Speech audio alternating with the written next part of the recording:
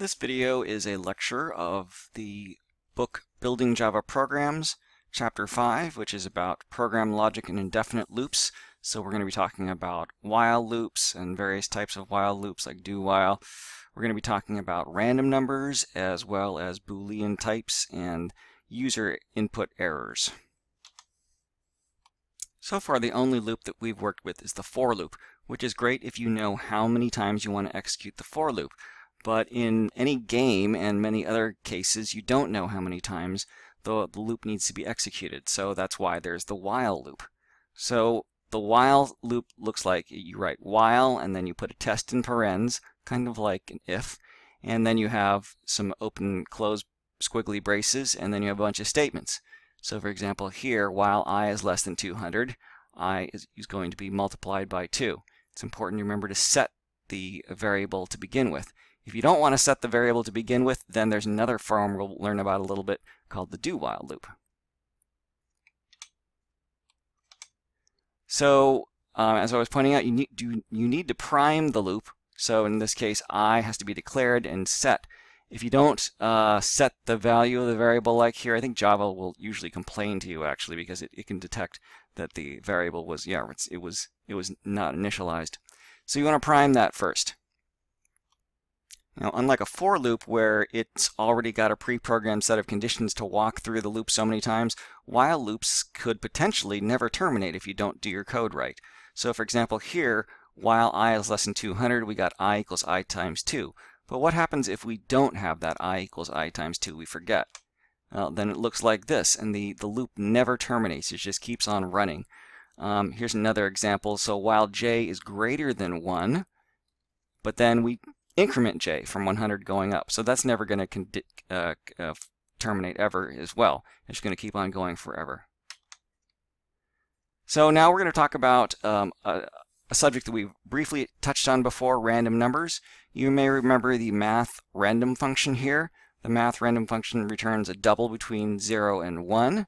And you may remember that if we wanted to get an integer out of this, we can multiply that by any number, say 8, and that'll give us a random number between 0 and 7. And if we want to make that an int, we have to force that to be an int. So that's what you've learned so far. Now there's another thing that you can use called the random class. And personally, there's nothing that the random class can do for you that you can't do on your own. So it's not something that I think is critical, but it is a convenience. So this you can pass, you can call next int. So you have to create the new random class first of all. So there's a little bit of an overhead. And you've got a variable that is a random class item.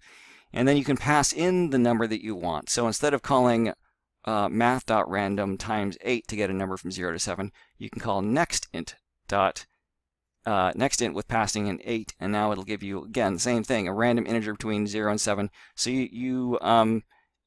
it's basically the same. You don't have to force it to be an integer. It's one small difference.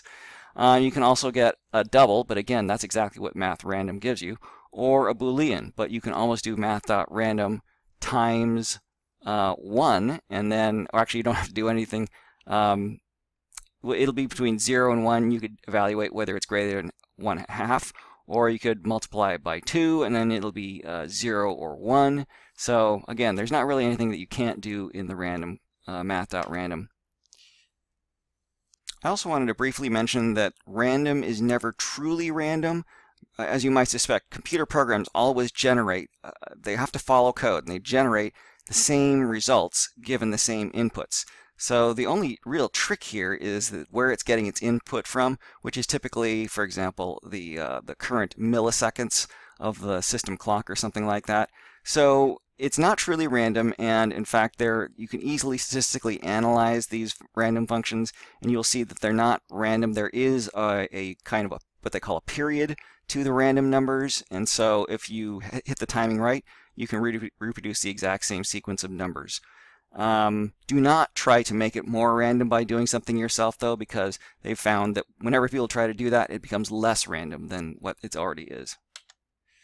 So a little earlier, I mentioned that sometimes you may not know what the value that you're going to be testing is when you first enter the loop. So in that case, you wait till the end to test the value. So of course that does mean you're going to execute it at least once.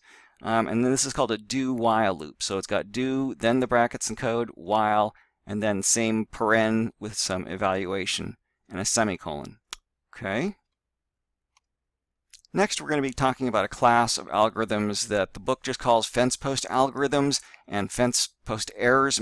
If you ask any programmer what's a Fencepost error, they will tell you what it is, and they will generally tell you you're off by 1. And that's really the more general case of this error.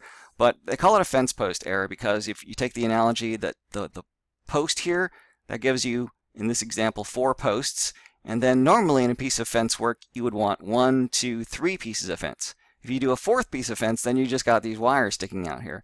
And so they call it a fence post error because you really want only 3 pieces of fences, even though you want 4 pieces, 4 poles.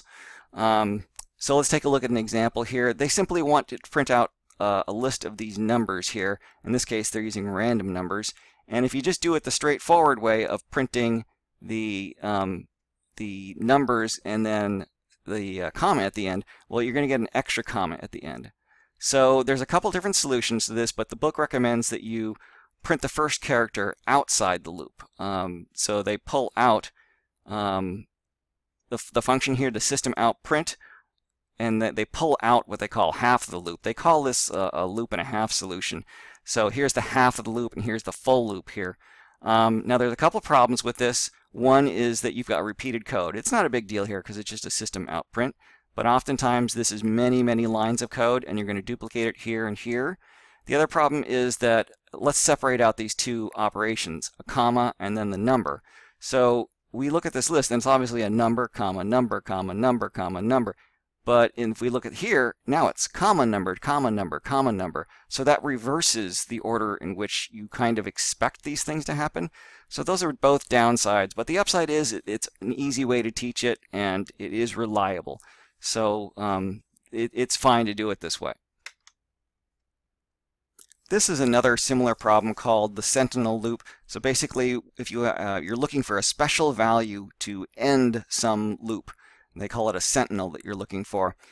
And the problem, it's the same kind of problem where it's hard to do it just in a single loop. And so their solution is to do the same thing which they call a loop and a half. They take the full loop here, they take half the loop, which is printing out this next integer and getting the console, and they pull it outside the loop. And so this solves the general problem where you need to have some kind of priming in the system before you go into your loop. Okay. By the way, I want to mention for a second, this is your industry minute for today, that if you go and you ask 10 professional programmers, what's a loop and a half? They will all look at you pretty much and say, what? What the heck is a loop and a half? The reason why is because professional programmers don't do a loop and a half. We consider this to be poor form because of the reasons that I mentioned previously. And there's another solution, but it's more complex. It involves putting an if statement in the while and having an early termination. And some people, especially academics, do not like that. In the real world, that's the best way to do it. But in academia, this is the best way to do it. So just wanted to let you know, don't be asking your, when you get a job, don't be asking people or telling people about your loop and a half solution because they won't like it. Okay. So this is Sentinel loops and the loop and a half. Okay, so the solution is you pull out half of the loop and prime the pump that way. Okay, so now we're moving on to Booleans.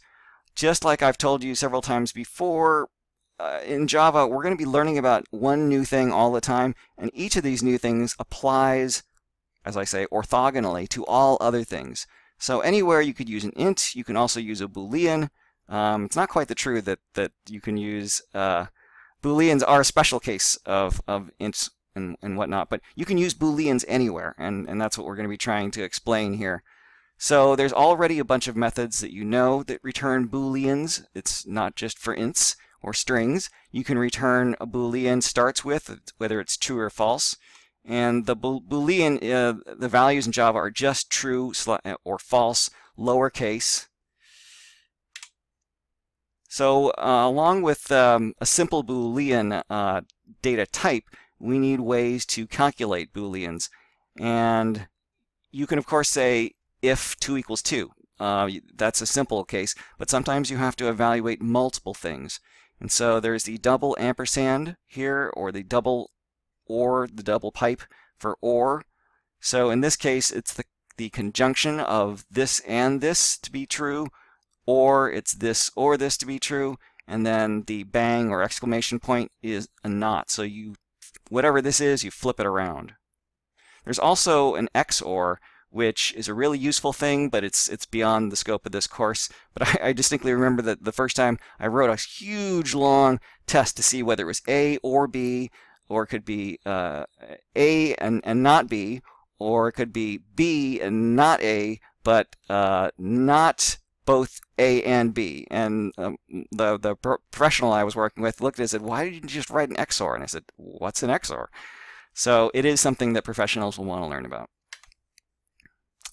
Okay, so short-circuited evaluation.